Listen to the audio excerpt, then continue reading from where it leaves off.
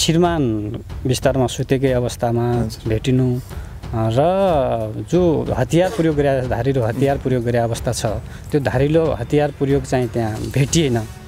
नभेटिनु त के भयो भनेपछि अब श्रीमतीको पनि हत्या श्रीमानको पनि हत्या हुने त्यही पनि घाँटी रेटेर हत्या हुनु अनि अब एक आपसमा त त्यस किसिमको देखिएन त्यो घटनाले त्यो देखाएन अनि तेस्रो मान्छे पनि त्यहाँ नहुनु सानो बालिका चाहिँ त्यहाँभित्र देखिनु र हतियार नदेखिनु त के देखायो भनेपछि कमसेकम त्यो चाहिँ हत्या त कसैद्वारा सुनिश्चित रूपमा घटाइएको भन्ने किसिमको देखियो प्रकृतिले त्यहाँ हेर्दा त्यहाँको वस्तु श्रीमान एकातिर छ यो श्रीमती एका ठाउँ छ त्यो आफै गर्ने त कुनै भएन त्यसमा उनी हत्या पनि भेटाएको छ त्यो हत्या त हत्तै भइराखेको छ त्यो।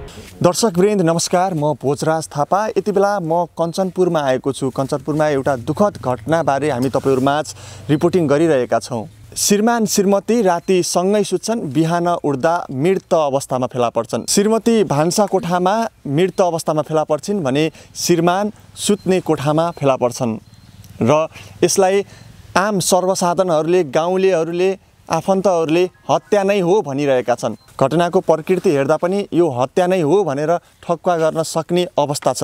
यहाँका वडाध्यक्ष हुनुहुन्छ शुक्लाफाट नगरपालिका वडा नम्बर 11 का वडाध्यक्ष, उहाँले पनि भन्नुभएको छ यो हत्या नै हो, यसको यथाशीघ्र छानबिन गरिनुपर्छ, हत्यारालाई छिटोभन्दा छिटो पत्ता लगाउनै पर्छ भनेर उहाँले भनिराख्नु भएको छ। उहाँको भनाइलाई म एकैछिनमा तपाईँहरूमाझ राख्दैछु। स्वागत छ तपाईँलाई। धन्यवाद।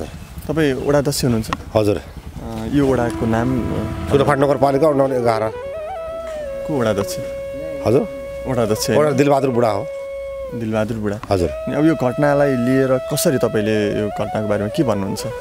यो घटना त धेरै दुःखी तुल्याएको छ। हामी सबै यहाँ 11वासी वडावासी र यहाँ स्कुलवासी सबैलाई यहाँका जनताहरू सब दुःखी भइरहेको छ, त्रास भइराखेको छ। अब के गर्ने कसो गर्ने भनेर अहिले यो प्रथम घटना हो यस्तो। यो दुईटै जोडी भएको, सिङ्गल त 1-2 वर्ष अगाडि पनि भइराखेको थियो। अहिले यो घटनाले हामीलाई धेरै दुःखी तुल्याएको छ। अब कसरी अनुसन्धान गरेर यसलाई अनुसन्धान गरेर यसलाई कान कटघरामा ल्याउनुपर्छ भन्ने सबको सोच विचार त्यही छ हाम्रो सबको। तपाईँ वडाध्यक्ष भएको नाताले पनि होइन के कुराहरू बुझ्नु भएको छ, के पहलहरू गर्नु भएको छ? पहल त अस्ति हामीले वडा नम्बर 11 को कार्यालयभित्र थिएँ, त्यसपछि त्यो 1:30 बजेतिर मलाई खबर आएको थियो। आएपछि त्यहाँ यस्तो त घटना भयो भनेर त्यहाँबाट म अस्ति लगातार त्यही दिनदेखि 7-8 बजीसम्म त्यो लास्ट त्यही हुँदासम्म पनि त्यहाँ सबै ठाउँ खोजतलास पनि गऱ्यो। त्यहाँ बसिरहेको थिएँ। हिजो पनि म त्यहाँ दिन 2-4 घन्टा त्यहाँ पनि बसेको थिएँ। आज मात्र अहिले ढिला पुगेको म। त्यहाँ दिनभरि हामी लगातार लागिरहेका छौँ त्यो कार्यक्रम, त्यसको लागि कारबाही खोज्नको लागि इन्सपेक्टरदेखि लिएर जिल्ला एसपी सबै यहाँ जनता परिचालन गरिराखेका छौँ। हामी पनि त्यो चिन्ता छ। हाम्रो वडा तर्फबाट नगरपालिका तर्फबाट पनि सक्दो सहयोग गर्नको लागि हामी तयारै छौँ। के बुझ्नु भएको छ? पुलिस प्रशासनले के भनिरहेको छ त्यो विषयमा?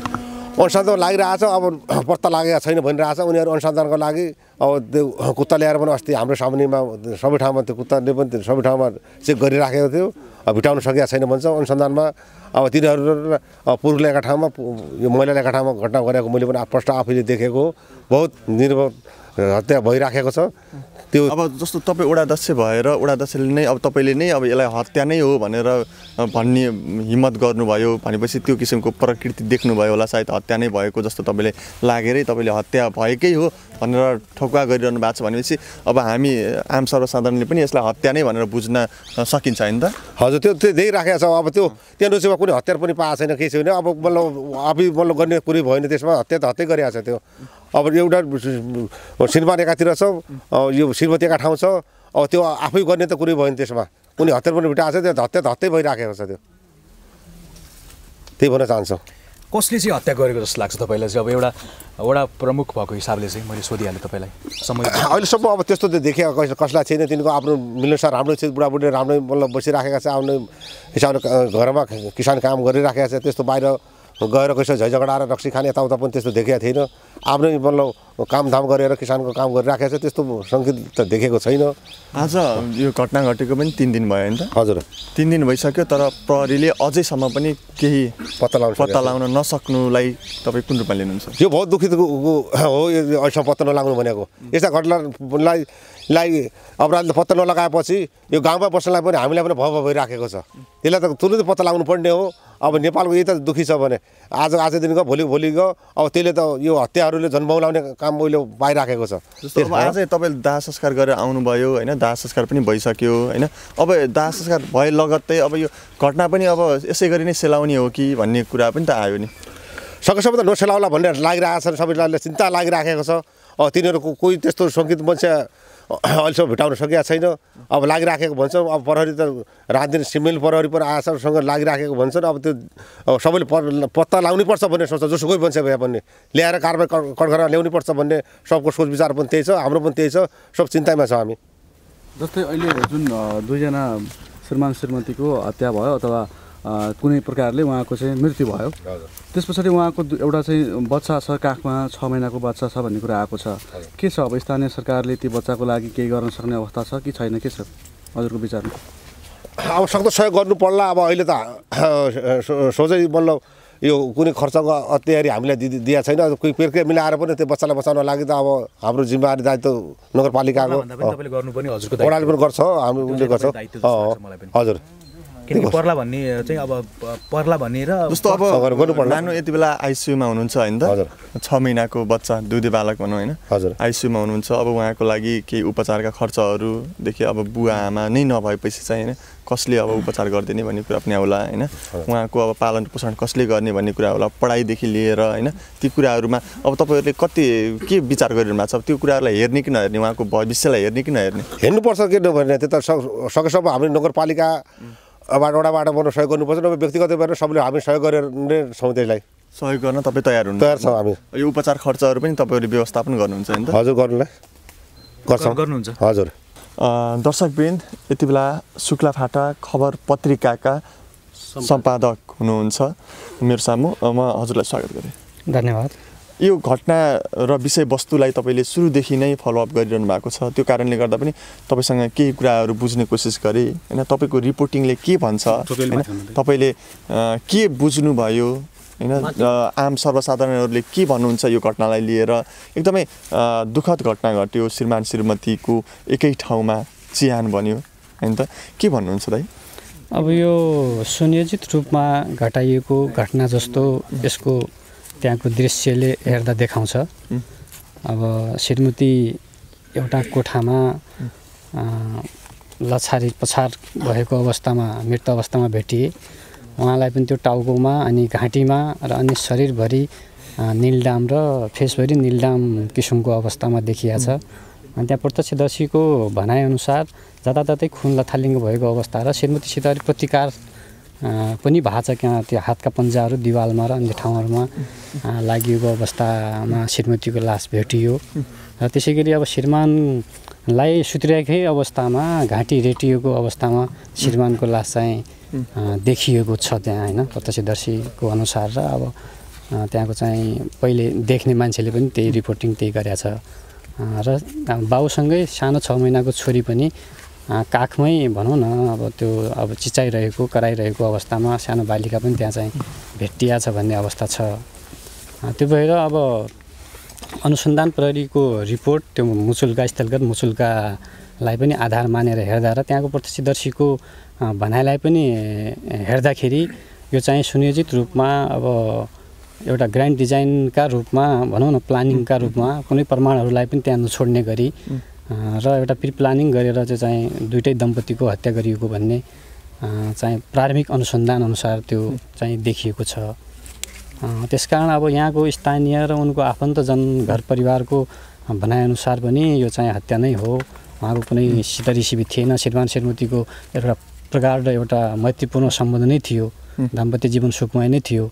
र श्रीमान श्रीमती बिचमा त्यस्तो किसिमको आग्रह पूर्वाग्रह नभए हुनाले पनि घरमा दुईवटा श्रीमान श्रीमती मात्रै बस्ने अनि एउटा 6 महिनाको बालिका मात्रै सँगै भएको अवस्थामा आपसको द्वन्द्वभन्दा पनि यो बाहिरी कुनै मान्छेले सुनियोजित रूपमा भएको भन्ने छ। अब यसको लागि अब प्रहरीले अब धनगढीबाट कुकुर ल्याएर पनि अथवा चाहिँ अनुसन्धान गरिराखेको छ। र अब अनुसन्धान छिटो होस् चाँडो होस् भन्ने सबैको हाम्रो वडावासीको र यहाँको स्थानीयको उनीको घर परिवारको पनि चाहना हो। यहाँको अहिलेको तत्कालको अवस्था भने यही हो, आज दाह संस्कार भएको अवस्था छ।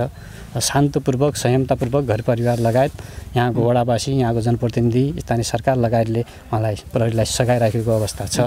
र चाँडो सत्य तथ्य चाहिँ त्यो अपराधीलाई चाहिँ पक्राउ गरी कानुनको कठघरामा ल्याई शान्ति अमन चयनको व्यवस्था चाहिँ वडामा होस् भन्ने यहाँको माग छ।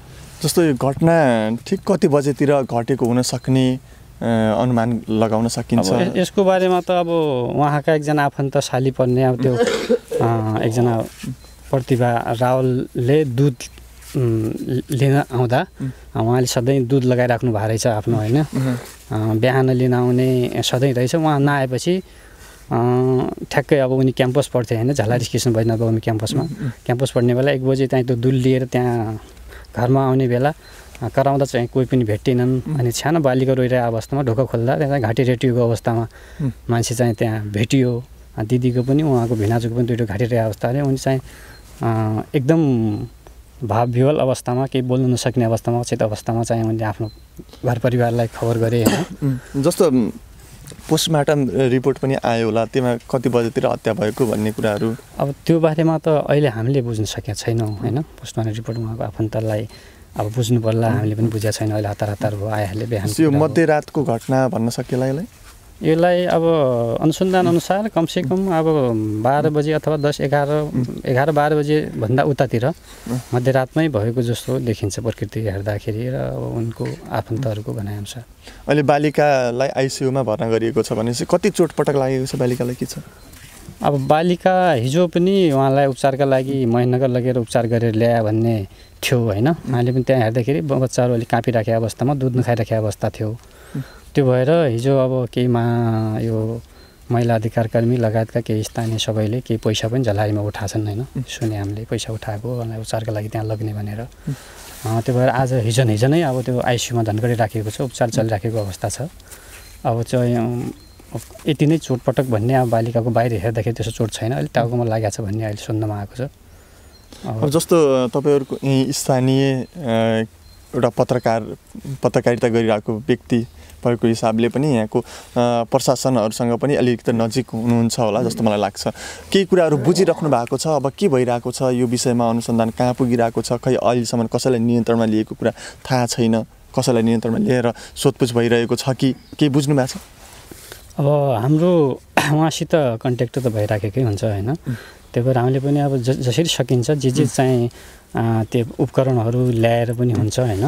यसलाई चाहिँ जसरी हुन्छ दोषीलाई पत्ता लगाउनेतिर तपाईँहरू लाग्नुहोस् भन्दा उहाँले हर कुराहरू हामी अस्ति पनि धनगढीबाट कुकुरले ल्यायौँ, प्राथमिक अनुसन्धान छ। अनि सादा प्रशासनका प्रहरी पनि खटाएका छौँ। लगायतको अनुसन्धानमा कुनै चाहिँ त्यो किसिमको हुँदैन। अब प्राथमिक रूपमा अहिले तत्काल कसैलाई समातिहाल्नुपर्ने, पक्राउ गरिहाल्नुपर्ने अवस्था आएको छैन, देखिन्न। अब अहिले पनि त्यो चाहिँ त्यो एरियालाई सिल गरेर, घरको एरियालाई कम्पाउन्डलाई सिल गरेर प्रहरी चाहिँ त्यहाँ खटाएर लगभग चाहिँ अनुसन्धानकै क्रममा छ, आउने जाने क्रम चलिराखेको छ। अब अहिले के भन्न सकिने अवस्था छैन। तपाईँ ढुक्क हुनुहुन्छ प्रहरीले हत्यारा पत्ता लगाउला भन्ने कुरामा?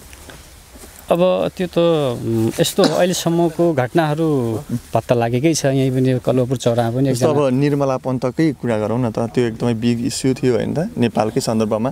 त्यो घटना त अझैसम्म पनि जस्ताको तस्तै छ। अब त्यो बेला प्रमाण नष्ट भए गराइयो भन्ने किसिमका हरेक कुराहरू आए। अनि त्यो घटनास्थललाई सुरक्षित राख्न सकिएन, अलि लापरवाही भयो भन्ने किसिमले पनि त्यो भए हुनसक्छ। तर यहाँ हेर्दाखेरि थाहा पाउने बित्तिकै पहिलो देख्ने मान्छेले 100 नम्बरमा कन्ट्याक्ट गरी प्रहरी त्यहाँ आएको छ, प्रहरीले अनुसन्धान थालेको छ।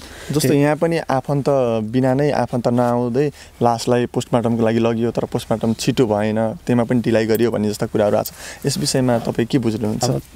त्यसमा त मेरो भनाइअनुसार उहाँकै छिमेकी एकजना भाइ विक्रम भण्डारी त्यहीँ नजिकै हुनुहुन्छ होइन।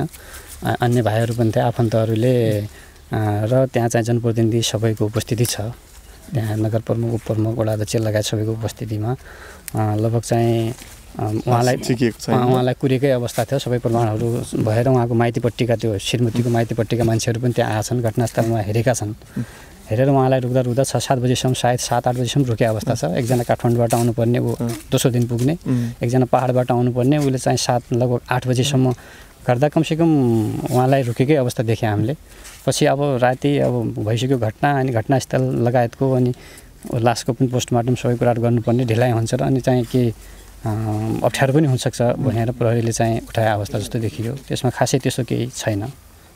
जस्तो अब अनुसन्धानबाट त अब हत्या हो कि अथवा अरू केही नै हो भन्ने कुरा खुल्न अझै सकेको छैन होइन। त्यो अब खुल्ला केही दिनमै तर हामी स्थानीय बासिन्दाहरू गाउँलेहरू अनि तपाईँ पत्रकारहरू जुन घटनाको प्रकृति देख्नुभयो त्यसबाट हत्या नै हो भनेर भन्न सकिने आधारहरू के देख्नुहुन्छ? अब त्यस्तो आधारै त खासै ठोस आधार देख्ने अवस्था भन्दा पनि अब श्रीमान बिस्तारमा सुतेकै अवस्थामा भेटिनु र जो हतियार प्रयोग गरे धारिलो हतियार प्रयोग गरे अवस्था छ त्यो धारिलो हतियार प्रयोग चाहिँ त्यहाँ भेटिएन। नभेटिनु त के भयो भनेपछि अब श्रीमतीको पनि हत्या श्रीमानको पनि हत्या हुने, त्यही पनि घाँटी रेटेर हत्या हुनु। अनि अब एक आपसमा त त्यस किसिमको देखिएन, त्यो घटनाले त त्यो देखाएन। अनि तेस्रो मान्छे पनि त्यहाँ नहुनु, सानो बालिका चाहिँ त्यहाँभित्र देखिनु र हतियार नदेखिनुले त के देखायो भनेपछि कमसेकम त्यो चाहिँ हत्या त कसैद्वारा सुनिश्चित रूपमा घटाइएको भन्ने किसिमको देखियो प्रकृतिले त्यहाँ हेर्दा, त्यहाँको वस्तुस्थितिले हेर्दा। अब अहिले अब यसलाई भन्न सकिने अवस्था अथवा चाहिँ अहिले छैन। अब यो प्रमाणले देखाउँला, पुरै अनुसन्धानले देखाउँला अब के छ हामीसित चाहिँ फोरेन्सिकले अब यहाँ छ कि छैन, त्यो डिएनए परीक्षणका कुराहरू होलान् होइन, त्यो फिङ्गर प्रिन्टका कुराहरू होलान्। अब त्यो पुरैले अनुसन्धान गर्ने कुरा यहाँ गर्न सके यहाँ गर्ला, विदेशमा पठाउने पठाउला, त्यो कुरा त उहाँहरूको कुरा हो। अब हामीले त जे देखे अब त्यो मात्रै सामान्य कुरा भन्ने कुरा हो। सामान्य जनताको सर्वसाधारणहरूले हत्या नै हो भन्ने किसिमको चाहिँ अब उनीहरूको अब त्यो हेर्दाखेरि त्यो देखियो, प्रकृति देखियो भन्ने मात्रै हो। हस्, तपाईँलाई धेरै धेरै धन्यवाद। दर्शकवृन्द, यति बेला हाम्रो टिम काठमाडौँदेखि कञ्चनपुरमा आएको छ। कञ्चनपुरको झलारी भन्ने ठाउँमा जहाँ घटना घटेको थियो त्यही ठाउँमा भर्खरै दाह संस्कार भएको छ। दम्पतिको एकै चिहान बनेको छ र साँझ राति सँगै सुतेका दुई श्रीमान श्रीमती बिहान उठ्दा मृत अवस्थामा फेला परे। श्रीमती भान्सा कोठामा र श्रीमान सुत्ने कोठामा घाँटी रेटिएको अवस्थामा, घाँटी रेटिएको भनिएको चक्कु अथवा खुकुरी के हो त्यो धारिलो वस्तु फेला पर्न भने सकेको छैन। यसकारण पनि यो भन्न सकिन्छ कि यो हत्या नै हो, हत्या बाहेक अरू केही हुन सक्दैन।